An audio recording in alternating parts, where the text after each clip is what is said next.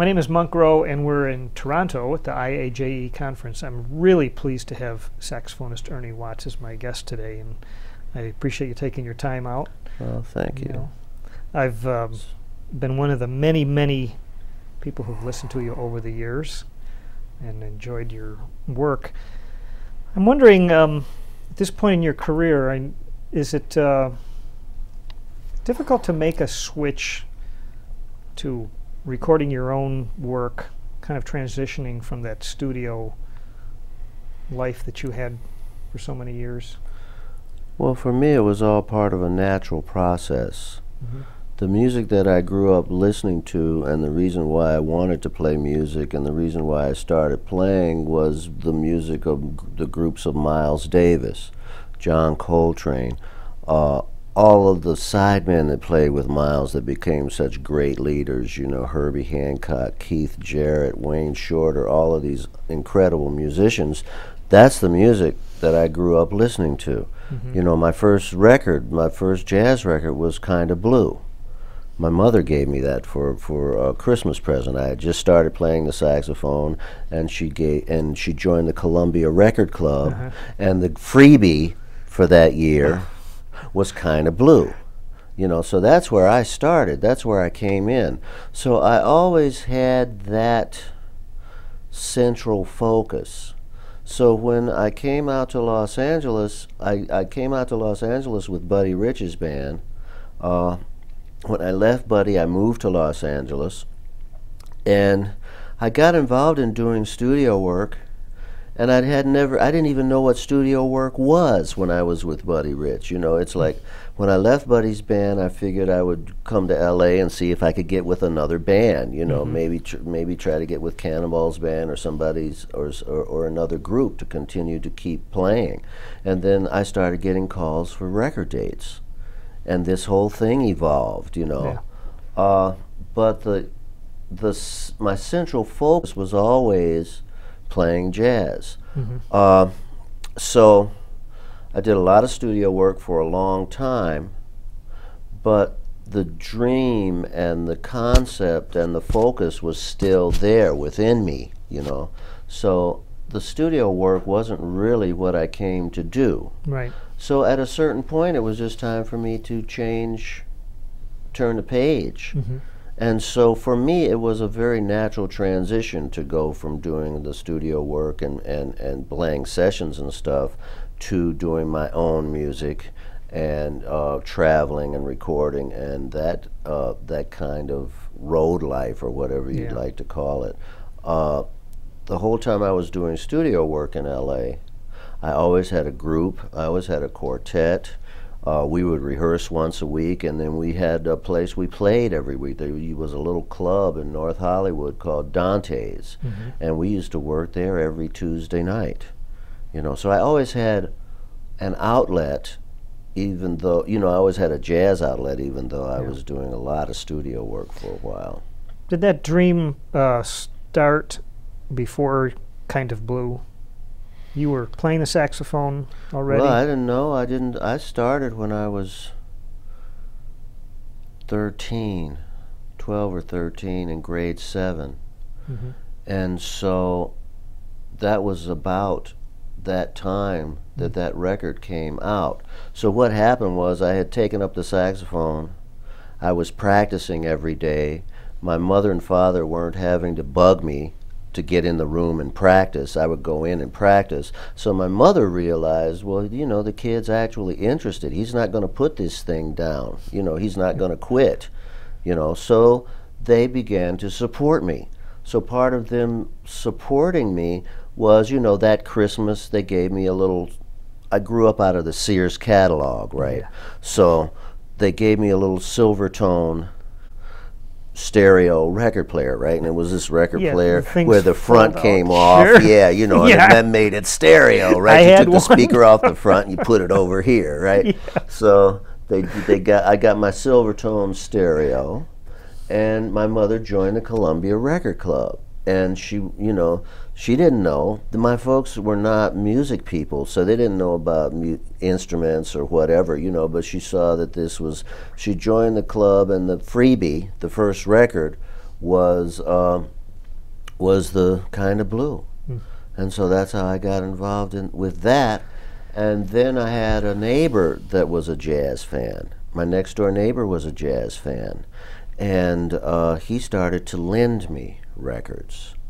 So, I mean, one of the first records he ever loaned me was Dave Brubeck's Jazz Goes to College. And I heard Paul Desmond. And that was very encouraging for me because I was just starting to play. I was listening to the records and trying to play along with the records. And Paul Desmond played so lyrically and so song-like. There were things that he played that I could play, that I could copy. So that was very encouraging. Yeah. You know, and then it sort of continued to grow from there. When you were doing that, did you get a sense of these guys are improvising, first of all, and they're improvising over a form? Can you recall if you were thinking that, or we were just like trying to nail what they were playing? The forms I could hear song forms. I didn't know anything about chords or keys, but I played by ear and I matched the sound. You know, I was studying, I was taking lessons, you know, so I was learning how to play the saxophone. I was studying classical saxophone, so I was learning how to play the instrument correctly, technically, you know. But as far as improvising, I learned that from playing with records and just from wanting to play. But I mean, I could hear blues choruses and those kind of things, and then phrases that I could play I would take off of the record, and then it continued to evolve. See, because all of these things are going on at the same time. You're taking your lesson every week with your teacher, you're learning about the saxophone, you're learning about the classical aspect of playing the saxophone, playing transcriptions, playing your lesson book, and that's one aspect, you know, and you're practicing your scales and learning how to play the instrument technically, physically correct. Embouchure, fingering, tonguing, okay? That's the craft that you're learning from your teacher.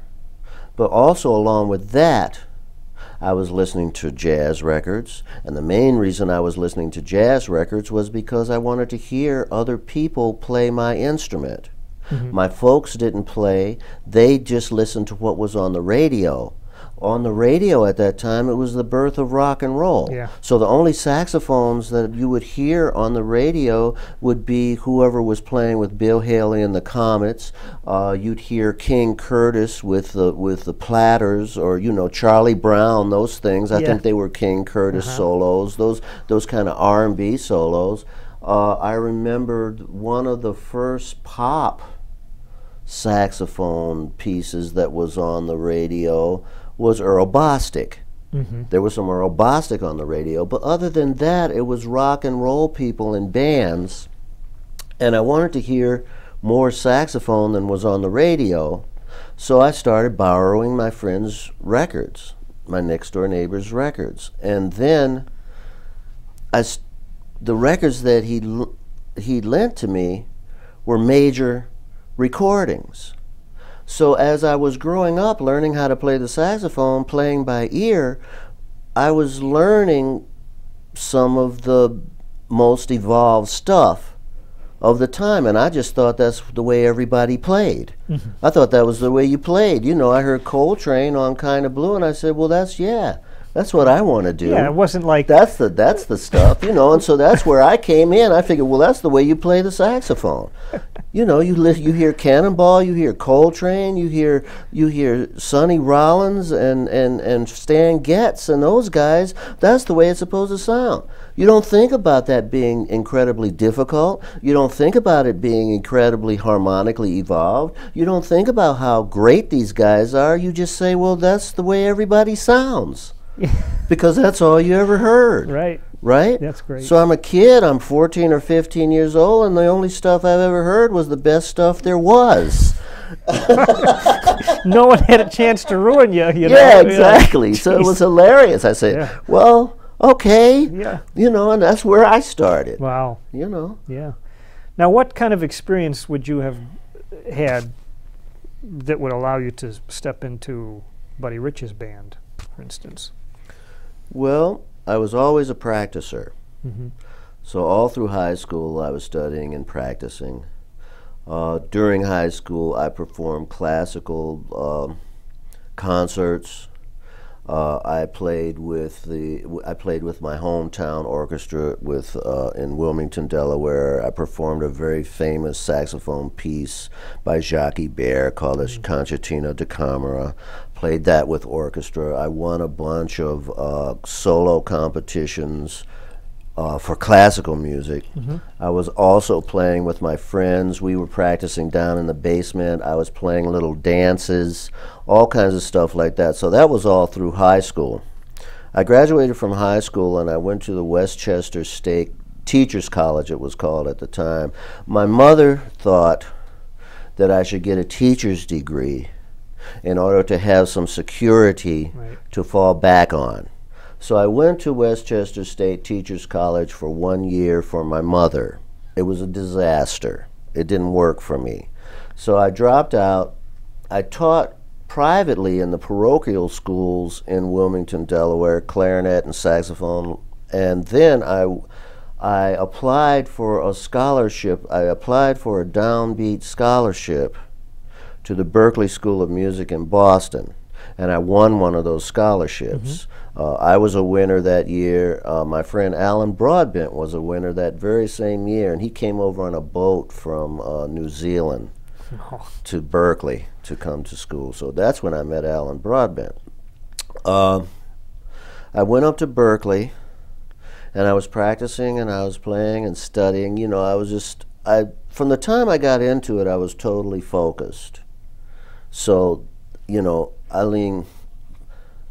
by the time I was 15, I knew that I wanted to be a musician. So I've always thought as a musician. So everything I did was focused in that area.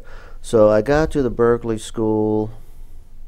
I was there about a year and a half. Buddy Rich had made his first big band album. I think it was called West Side Story in LA. They were on a tour.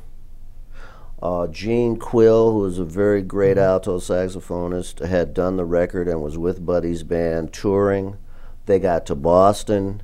Gene Quill got bugged and quit and went back to New York. The band, Buddy's band, was in a situation.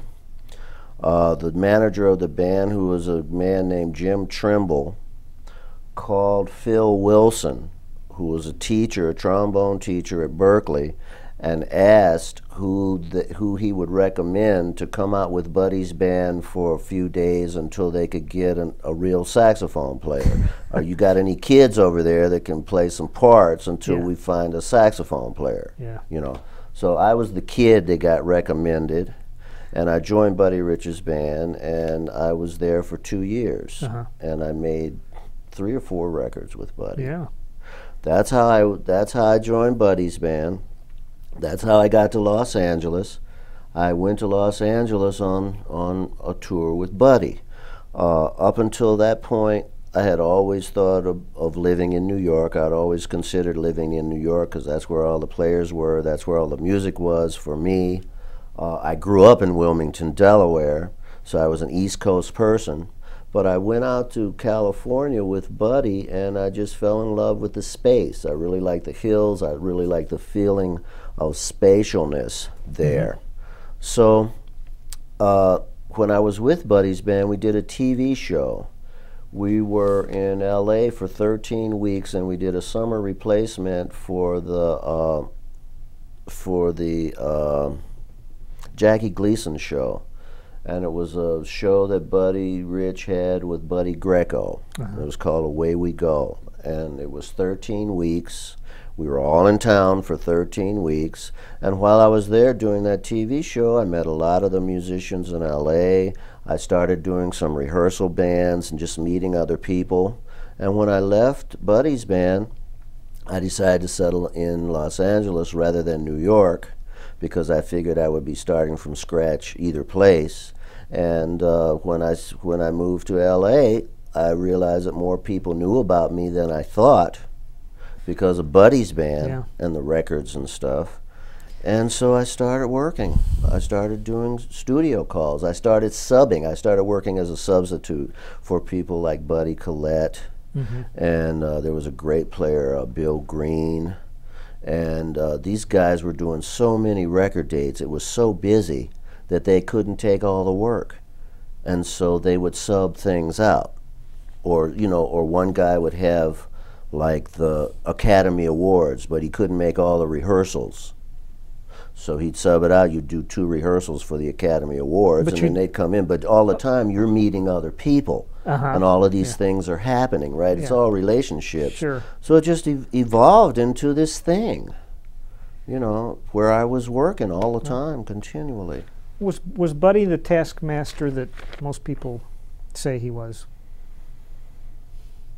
It depends on who you talk to. If you know my background, if you know who I am, I'm hard enough on myself. I'm a taskmaster on myself. So when I work with somebody who is a disciplinarian, it doesn't bother me because he's half as hard on me as I am on myself anyway. If you're someone who is not disciplined, if you're someone who is not focused, then he could be perceived as a difficult person. One of his sayings was, you know, there's 24 hours in the day. He needs you to be responsible for 4 hours out of the day. Whatever you do the other 20 hours of the day is your job. It's your business, you know what I mean? Whatever you do, that's your business. 4 hours a day, he needs you to be responsible on the gig. If you can't keep it together for 4 hours a day, then you shouldn't be there. And that makes sense. People talk about his temper and that whole thing. And he would go off and he would get angry. The problem that he had was he could not make a point and stop. You know, he would get an adrenaline rush from anger, you know. But I never saw him get angry for no reason. You know, there was usually a reason that he would get angry. There was usually something that had happened, and he would get angry about it, and he was correct. But the problem that he had was he couldn't state his point and then cool out, you know. And so that's where all the stories come from. Okay. Yeah. Who were your section mates that time? Was it Carmen Leggio or Menza? This was in 1960. 66. 66. So when I came on the band, the tenor player was Jay Corey. Oh yeah. There was Bobby Porcelli was the other alto player when I came on, and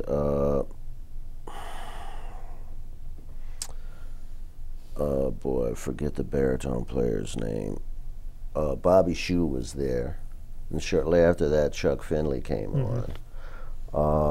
As I stayed, Jay Corey left. Don Menza took his place. Don was there for a while.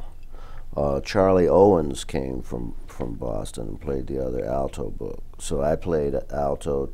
I played lead alto. Charlie Owens played second alto. Don Menza played tenor. Pat LaBarbera was there. Oh, yeah. And Joe Kalo played baritone for quite a while. And Bobby Shue and Chuck Finley were in the trumpet section. And it was a very good band. For sure. Yeah. It's all on record, too. Yeah, for quite a while. Yeah. Yeah, those were some good records. Well, the studio thing, there's more involved than just being a good player. You have to be a good player first, right? Well, yeah, that's the given. A good Right. reader. Right. Yeah. But your reputation also depends on being on time and dependable. Right. Right. It's all relationships, like everything, you know. So it's about how you get along with people. being responsible, you know, showing up on time, all of that, taking care of business. I'm a woodwind player also, so when I was doing a lot of studio work, I was playing all the saxophones, soprano, alto, tenor, and baritone saxophone, clarinet and bass clarinet, piccolo, flute, alto flute, and bass flute. And I also played oboe and English horn. Wow. Were those kind of self-taught? And I studied oboe and English horn at Berkeley with Joe Viola. He was my saxophone teacher. He decided to teach me oboe and English horn. So I learned oboe and English horn reed-making techniques and all of that at Berkeley. I taught myself to play the flute, and then that technique goes through all the flutes. You know, it's just a matter of spending time with them. And I taught myself also to play clarinet from books and listening to records, classical records, listening to great players. yeah. You know, and then you just copy the sound. You get the sound from just hearing good sounds all the time. The times you were with Oliver Nelson must have been enjoyable. Can I assume that? Yeah, that was right after I moved to LA. Yeah. And I played with Oliver's big band in LA. We used to do clubs. And I also did a 3-month State Department tour to Africa. It was West French Africa, Chad, Niger, Mali, Senegal, that whole area. And I did quite a few TV shows with Oliver. Mm.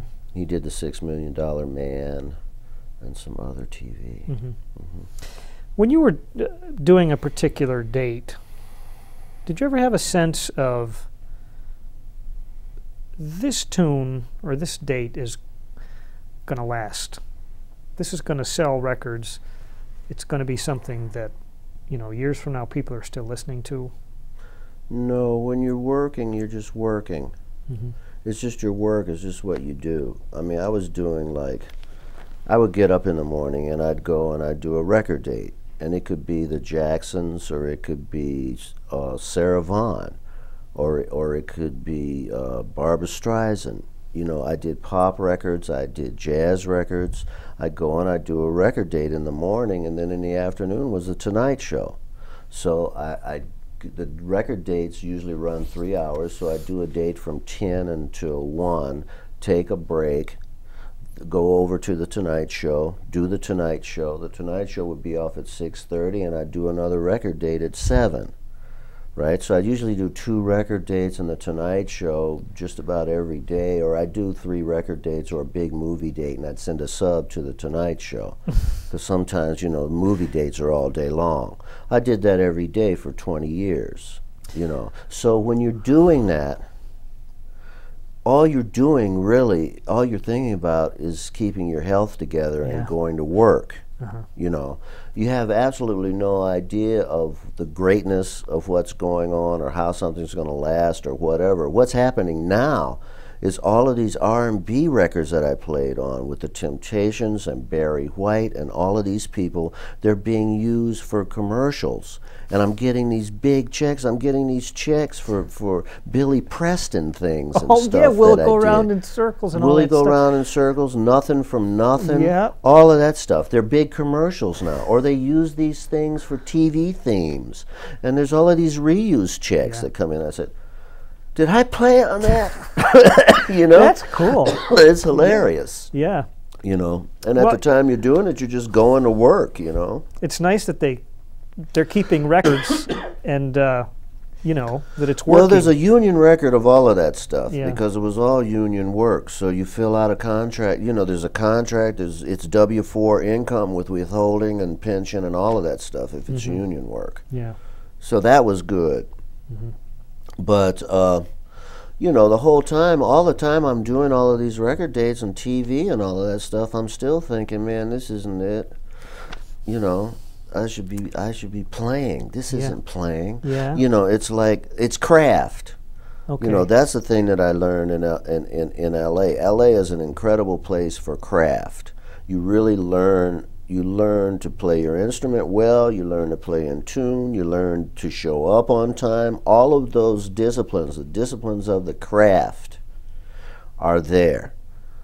But your soul, your spirit, you know, is not usually nurtured. Every now and then there's a date. Every now and then, you know, somebody like Herbie Hancock will do a film, or somebody, you know, or Oliver would have a record date, or someone that you really, really love would do something, and it would be a special thing, and that would feel special, you know.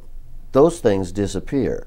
The stuff that you did that you thought was just work, you know, that stuff's around forever. The Commodores, Brick House, all of that stuff, the Earth, Wind, and Fire, Way of the World, all of that stuff I played on, and that's all like legendary R&B stuff. Yeah. It's wild, you know. But you don't think of it when you're doing it. Yeah. You're on a Cannonball record, and I wondered how that came about. He's a big, let's say I'm a big fan of his, and I just wondered how that came about. Well, I grew up listening to Cannon, and I met him when I was in high school. He came to the University of Delaware and did a concert. I was a kid, I didn't know. I walked up, I said, "Hi, can I try your horn?" He says, "Well, I've got to do this concert now, and I don't want to mess up my reed, but come back after the concert, and I'll let you play my horn."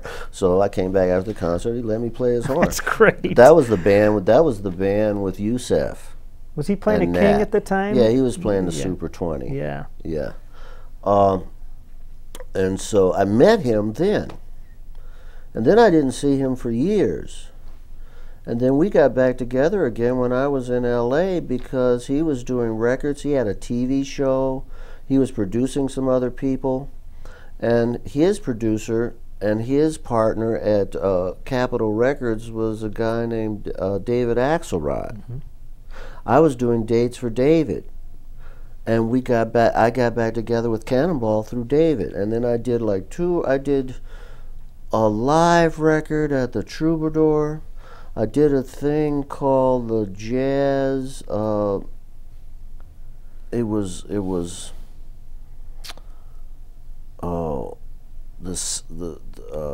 horoscope. There was Zodiac. Yeah, exactly. Yeah. And there was a Rick Holmes, who was a disc jockey in L.A., and he did narrations, and we did music for each of the signs. Yeah. I don't know what happened with that. Cannonball had a TV show. Yeah, he had a talk show. I'd love to see that. I played on that. So we knew each other. We knew each other pretty well, and I knew Nat very well. That too. Troubadour date was interesting because there was some. I think Mike Dacey was on it. Mike Dacey was on it. Airto was on it. Yeah. Yeah. It was very interesting. And we recorded for a week there. Uh-huh. So it was good. What was he like as a person for you? Very natural. Just like on all the records when he talked and did his introductions and all of that kind of stuff, he was just sort of like that. Mm-hmm. You know? Very open, very hospitable guy. Yeah. And he got his Cannonball is from Cannibal. And if you ever hung out with him, this guy could eat. He had a party at his house, and Alvin Baptiste, clarinet player, his wife, and Alvin, they came up from Atlanta, and she made this gumbo. And I mean, it was like in a cauldron, it was like in a witch's cauldron. And Cannon ate half of that. It was incredible. Wow. Trying to live up to his original nickname. Yeah, I mean, that was, he was like that, He's like, everything he did was 200%. Uh-huh. Yeah. Wow. Couple more things just in that realm. Frank Zappa, what was that like? The music was very difficult. He was like a contemporary classical composer that happened to play rock and roll guitar. I mean, he was very, very bright man, and he knew his music, and he knew what he wanted, and all of that stuff was scored out. I mean, it was like, it was like classical composition, and when you hear his stuff, it's very similar. You know, it's very similar to contemporary classical, and it was difficult stuff. You know, it was like playing Stravinsky. Very good music. Boy, it must have been hard for him to get the kind of players who could handle that, I would think. In the rock world. Well, yeah, it was. L.A. would be the place that would be, though, because there were really good players that were familiar with a lot of different forms. And so he had jazz players that were really good readers that could play classical things and play rock. And he had rock players that were really good players and could go over into the other side, you know. So he knew how to put that together. But I don't know, he couldn't have done it in any other place but L.A. and maybe New York, you know, for the level of the musicians. Right. Did some of those things seem, oh gosh, weird at the time for you? Nothing is weird after you listen to Ascension and all of those Coltrane things, which I grew up with. I mean, I grew up listening to free music. I mean, what I came into, Kind of Blue was sort of the beginning of that, and Coltrane took the modal improvisation thing, and then he just took it on out. And that was the stuff I hooked into, because I hooked into Coltrane with Miles Band. So as soon as he went to Impulse, and, you know, 14 minutes of impression and chasing the train and all of that stuff, that was the blues to me. That was like, hey, that was it, you know. So that's what I you can't shock me now. now. I mean, I had to relearn. I had to learn about chords. I had to learn about bebop. I had to learn about 2-5-1s and all of that stuff, because the music I came into was free modal music, you know. So I had to come back to Charlie Parker and Dexter and Lester and all of those people. But I did, because I love all of that music, you know. But so anyway, going to Zappa, no, Zappa wasn't weird, because where I was coming from made Zappa look like, you know, Bill Haley. Depends on where you're coming from, you know. Absolutely. You know, you've got a very distinctive sound, and I'm wondering if was there a period of trying different mouthpieces and all that, and were you trying to sound like somebody to arrive at your own thing? No, it evolved. It evolved through the music business. The only person I ever really tried to sound like was Train, because that was where I'm coming from. You know, that's where I plugged into it. So everybody has someone they emulate when they're a kid, when they're learning how to play. So Coltrane was it for me. I developed my sound,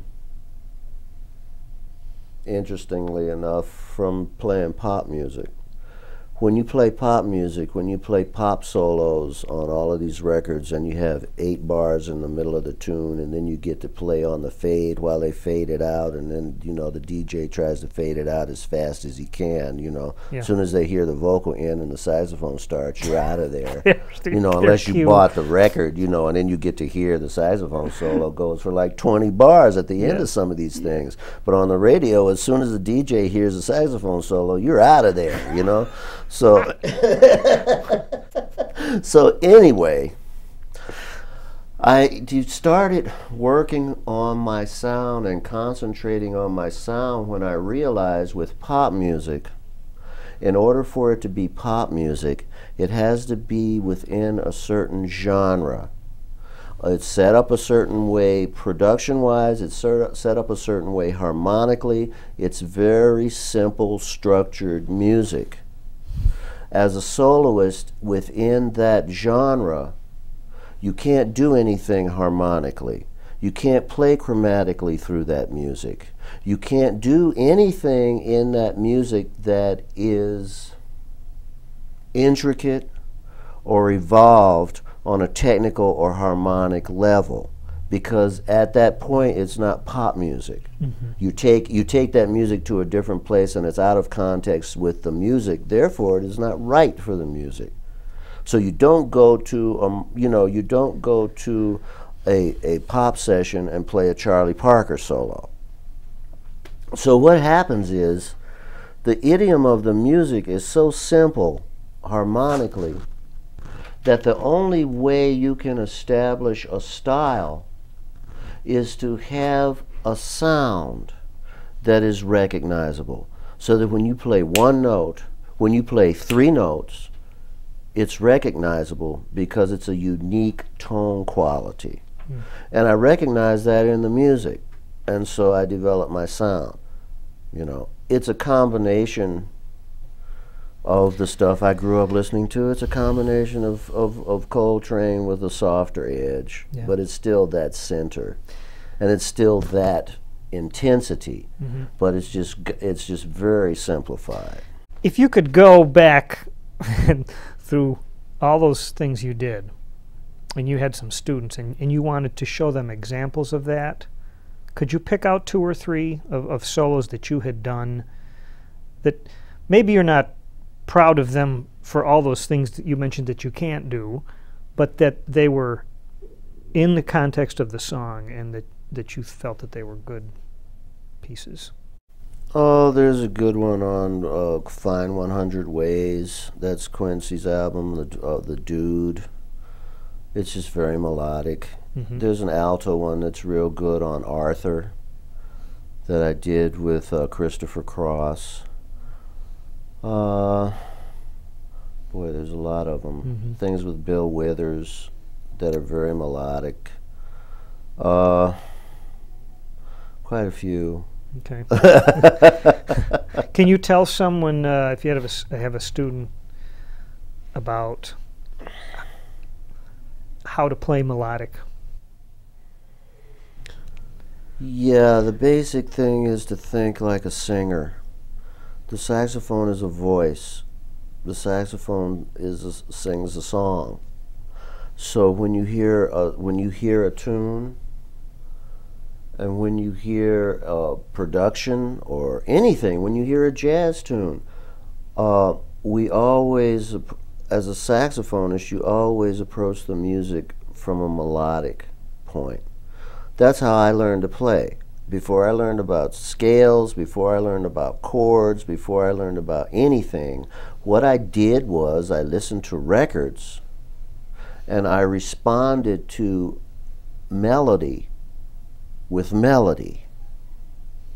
After you learn about chords and harmony and rhythm and everything else, when you get up and play, you still respond to melody with melody. You try to create something beautiful that is within the context of the idiom you're performing in, but you're always striving to create something that's beautiful.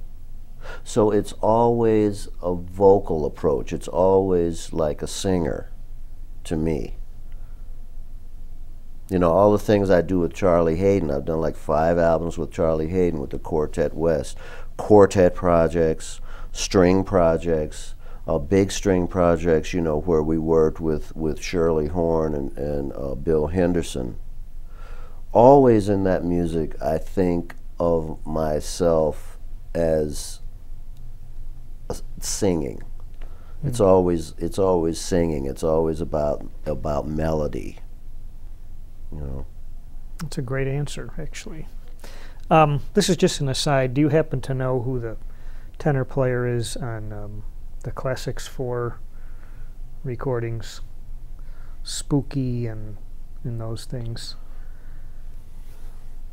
No. Okay. Some good sound on there. I always wondered who that person was. Could have been someone in the band, actually. I don't know. But so, when you've decided in the last number of years to cut down on your studio work, did you have to sort of make an announcement, or did you just kind of start turning down I did an interesting thing.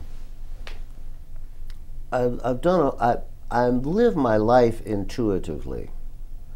I always follow my heart.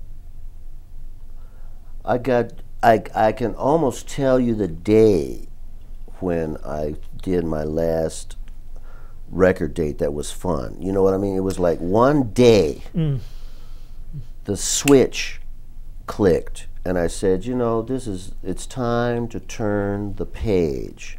This is not bringing me joy. This is not happening. And then from that point on, I started to evolve into my next chapter.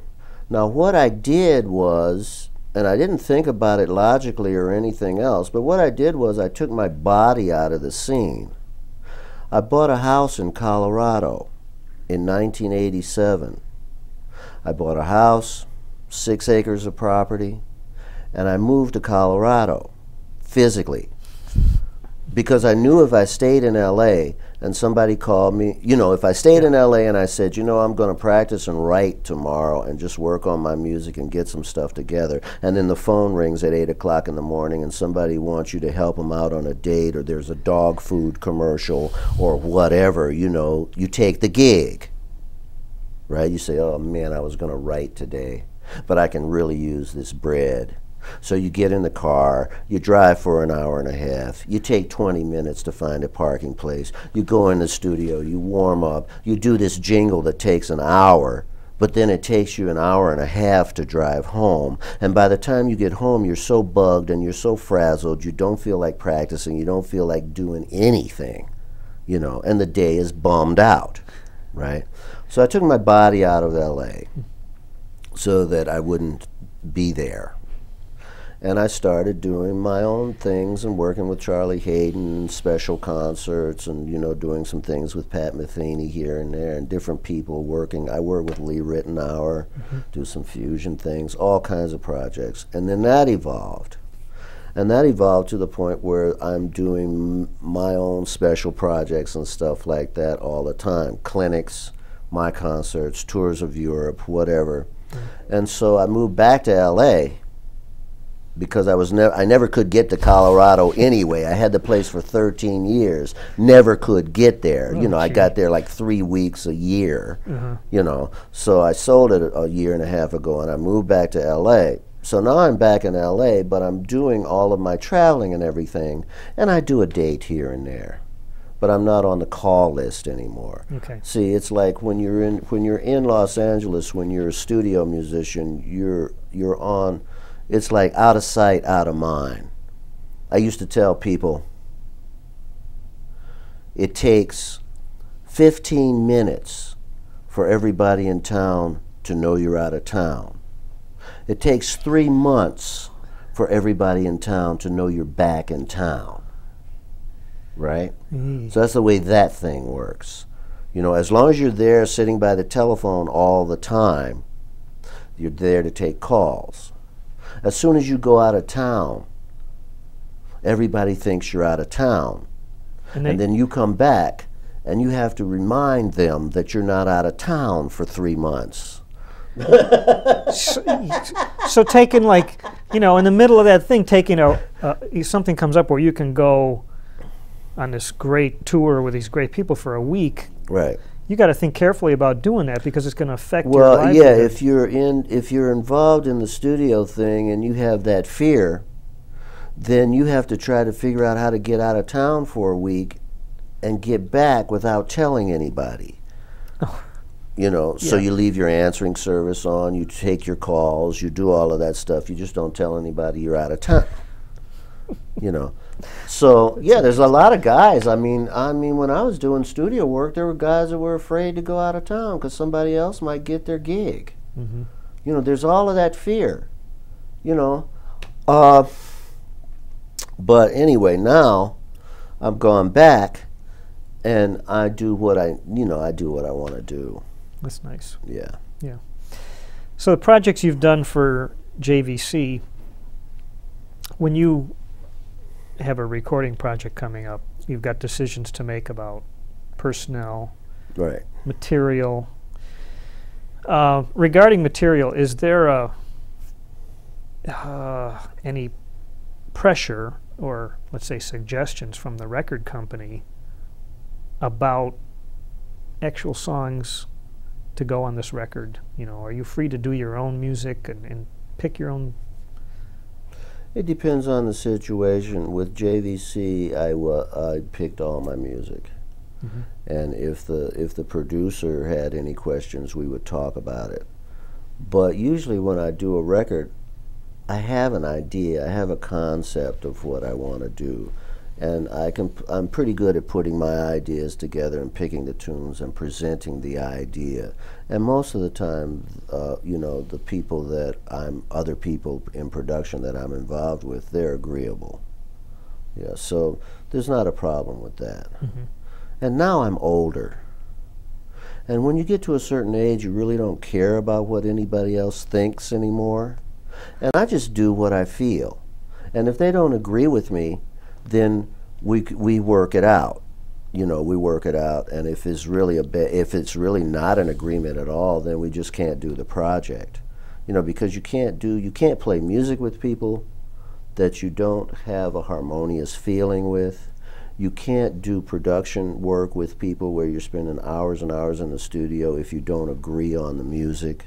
You have to surround yourself with people who are in a harmonious vibration with you in order for the music to happen. You know, and if I don't feel good about something, I'm out of there. You know, period. I don't do stuff for money. Because I'm not ruled by money. You know, so if it's not feeling good, I'm gone. You know, and there's no scene, there's nothing like that. It's just like after the rehearsal or after whatever, there's a quiet dinner somewhere, and I say, you know, I'm not going to be able to do this because I don't feel good about it. Just being really honest about it. Yeah, I have to be honest, because that's the only thing that works. If you're not honest, if you're not straight with yourself, at some point it comes up behind you and bites you in the butt. So in order to live with yourself, you have to be straight. Yeah. We're in the middle of this huge convention about jazz, and sometimes it seems really positive, and then you're thinking, well, maybe it's not really realistic. What's your opinion on this state of, you know, maybe not just jazz. I'm just wondering what, in a sense, about live music and the recording business. Is that possible to address that big subject? Sure it is. I mean, everybody has their own views. You know, I'm going to give you my disclaimer now. You know, it's just like all statements that will be coming forth are the concept and the ideas of the one individual, Ernie Watts. This is my concept, right? It's just my idea. Everybody has an idea. There's a lot of good in what's going on. There's a lot of change in what's going on. See, what's happened is, for jazz players, for jazz music, there's no place to play anymore. There's no jam sessions, there's no clubs, there's no place for young people to learn how to play from guys on the bandstand that kick their butt every night, and then they come back the next night and maybe they can get through the tune a little better. All of that stuff is transferred to the schools, okay? Now the problem with that is you've taken an art form that's a music that was an individual communication with people, and it's become institutionalized. Now people are writing papers on Charlie Parker. And Patricia and I were laughing the other night and was like, man, if Bird were here, he'd be cracking up. He would be falling down, you know. And then we were saying, yeah, but he'd have a lot more bread. You know, he'd have an honorary doctorate at the University of Illinois, and you know what I mean. Dizzy saw some of this. Yeah. You know, and these are the guys that, you know, they open that door. The schools are keeping the music alive. But we were also talking about endangered species, right? The zoos are keeping the tiger, the Bengal tiger, alive. right? And all of these incredible animals that would be gone in Borneo if it wasn't for game parks and zoos, right? Mm-hmm. The schools are keeping jazz alive, but the price that's being paid is institutionalization, the institutionalization of this thing. Bach and Beethoven and these guys, when they wrote their music in their house. It was what they did. It came from their heart, and they died for it or whatever, you know. Then somebody came along and wrote a book about it. Somebody went through all of Bach's music and wrote out the formula of how he wrote this stuff. And now there's universities all over the world where people study Bach and they write 3-part inventions and whatever in the style of Bach. That's part of their education. That's part of how they get through the university, you know. And so now the kids are doing transcriptions of Sonny Rollins solos. Mm-hmm. Same kind of thing. It's academia. That's an observation. It's not good, it's not bad. It's just an observation. Mm-hmm. And it's keeping the music alive, you know? Yeah. And that's a good thing. And out of all of this, there are individual people, there are young players who are gifted and very bright who will come through this, and this music will continue, you know? So I think it's a good thing. You know, it's a good thing any way people can have an opportunity to grasp this music. You know, I don't know about the deification of John Coltrane and Cannonball and the players. They were just guys. Yeah. You know, so they were guys that loved music and they practiced and they had whatever their gift was and they put it together with some discipline and it came together. You know, we can, you know, they worked hard. Yeah. I sometimes wonder how they would feel when they look at the articles on, you know, where someone will transcribe a solo and then they'll analyze every phrase and how it related to the chord change underneath and what was played 6 bars before that. If those kinds of things came natural to them, and to analyze it to death, I don't know if what's the purpose of that? Well, see, in an academic environment, that's necessary in order for there to be something that can be graded, right? Mm-hmm. It's like, you know, it's like in order to get a doctorate, you have to have a paper. There's so many doctorates and there's so many papers that people are running out of stuff to write papers about, you know. So they'll write a paper for their doctoral thesis on whether John Coltrane used an eraser when he was writing a lead sheet, or if he just wrote the lead sheet straight through, or, you know what I mean? Yeah. It's come to that. Minutia. Yeah. Basically, though,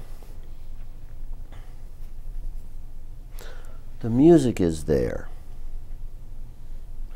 And when you get past the things that people have to do to keep their jobs, the music that is there, that all of this stuff is based on, is some really great, incredible music.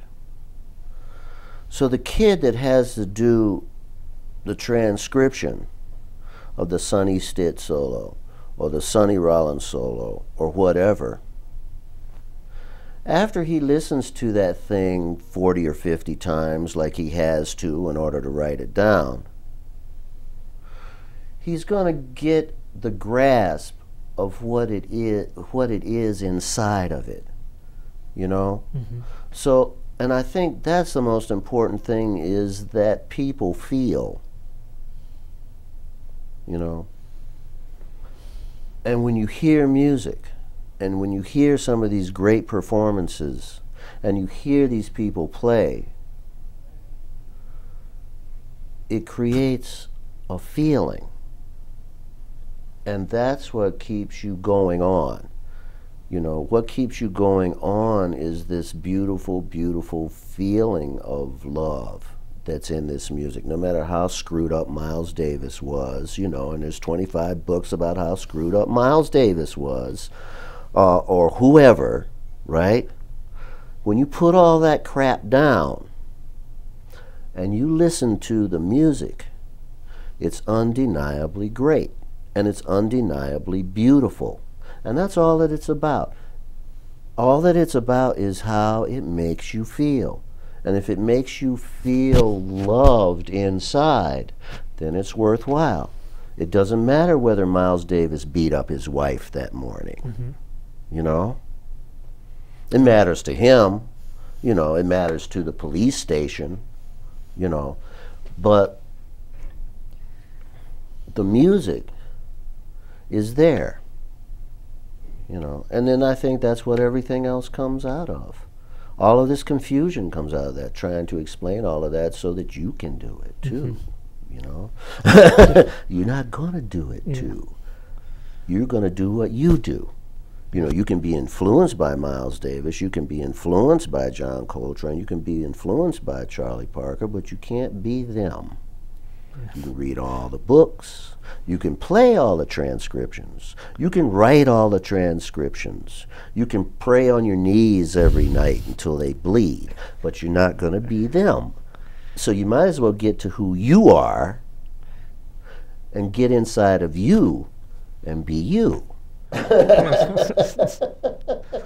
Some great thoughts there. It's really good. Because we don't have any choice with that. Yeah, that's right. You know, we're stuck with us. Right. So we might as well take what we are and try to make the best it can be. What's coming up in the near future for you? We're going to Montana tomorrow. And I have a concert there. I'm doing some recording there with some friends. There's a friend of mine, Harry Blazer, that has a home studio there, and playing with another friend, great bass player Abraham Laboriel, and Ron Foyer, and we're doing we're doing some recording up there of some music of ours, and we're doing a clinic and a concert for the community in Whitefish and Kalispell, that area. And then we go from there back to LA, and I have a concert in Santa Barbara with Charlie Hayden. And then we go from there to Europe, and I have some concerts of my own, and a 2 or 3 week tour this time. We're going to Kiev, and we're also going to